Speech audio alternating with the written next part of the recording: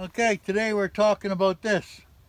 And I'm going to tell you stuff I'll guarantee you they won't tell you.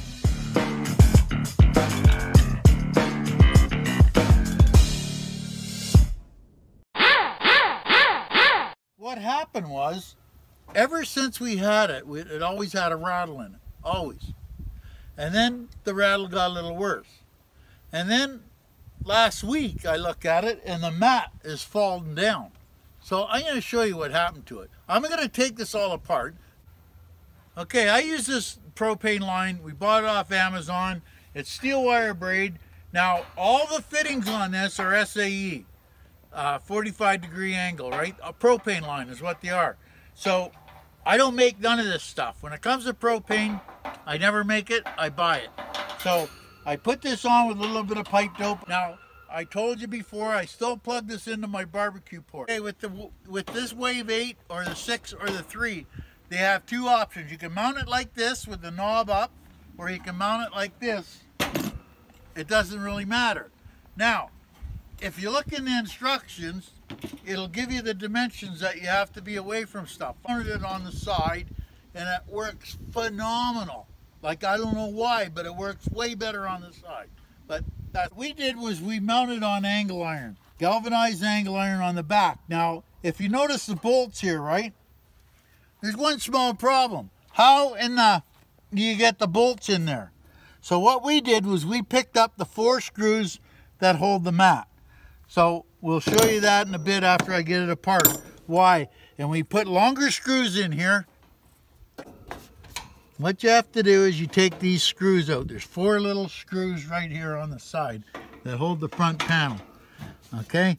Now the only thing that you have to worry about, there's some gas lines in there, but you just be very careful. Okay? Now, you lift this up and pulls out like so.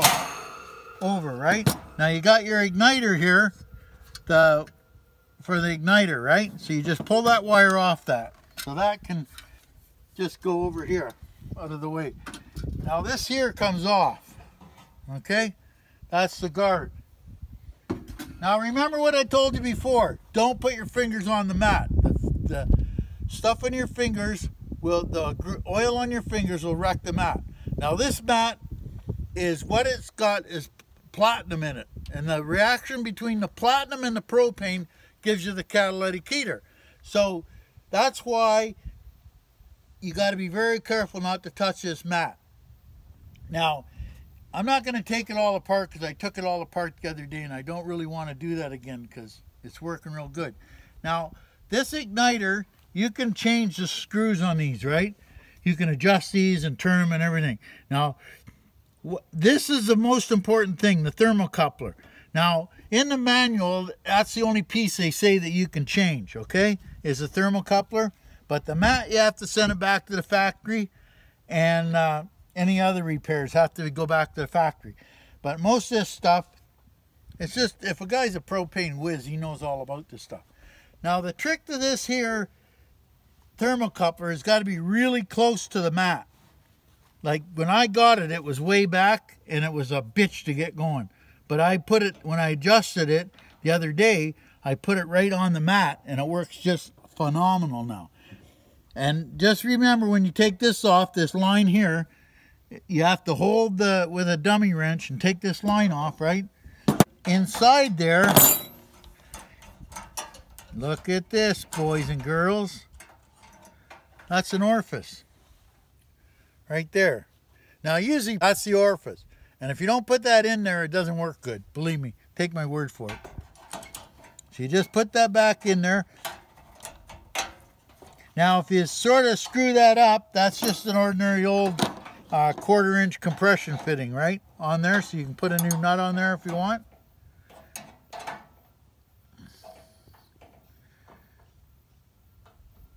And you aim the flame right to the, you aim the flame to the igniter, right? There. Okay, so when it blows, when the gas comes out, it goes right to the igniter, poof, it starts. Here's your regulator here. This is a gas valve. Now this gas valve, if you notice that you light it and the propane lights, now remember, very important, when you go to light it, this pilot light does not stay on, because it doesn't need the pilot light to stay on, because the way this works to an ordinary furnace is it burns all the time because it's a chemical reaction, right? So after it's lit, you don't need the pilot light. That's why they turn the pilot light off. So you push it in to get the pilot light, and the gas comes out, you hit the igniter, and it lights it up. And then you wait your couple minutes, and it'll poof and go, and then it'll start right up. Now, trace of power's propane in here, goes through the regulator, goes to your valve. From the valve, it goes to the igniter right here, and this one goes to the back of the mat. Now it goes right in the middle of the back of the mat, and then this one here is your thermocoupler. Now if you start it up and it lights up but it won't light, the thermocoupler turns the gas valve on so that the mat will stay lit. Now if you light it up and it lights up perfect as long as you're holding it, and then it goes out when you let go, chances are it's a thermocoupler. Very good chance. Make sure that right here where the thermocoupler, because what it does is makes electricity to turn this on, right? Make sure that's tight, not super tight, but tight, because the screwdriver, you make sure all these screws are tight. Like especially going down the road, I couldn't believe how many things we lose, but you make sure all these are tight, okay? And then you make sure that that's close, very, very close to the mat. See, like so. So you tighten all these screws up, right? It's got to be very close to the mat. See how loose that is? That's from going down the road. Okay? That's all there is to it. Don't touch the mat. Now, on the back of the screws that we use are the ones that hold this mat into this plate. So it all sucks it all together. So I don't want to take that apart because I don't want to mess with the mat. So yeah, that's about it. And then what you do is you put this this screen on first, okay, and you set that down, and then you get your control panel. You make sure you put this on there. Now don't be dummy and hold your hand there and hit that, and you'll get a little shock. And then you put that back in there like so. Now you put it over the valve like that, and then you lift it up and you put the little feet in there, I call them, and then you have to push that down over, right? And then you put the screws in it, and that's all there basically is to it. It's a very simple heater, works like a hot damn, and like besides the screws coming out and the thing falling apart down the road, other than that I had no problems with it. So that's the Wave 8, the 6 and the 3 are exactly the same but different in size. They work exactly the same.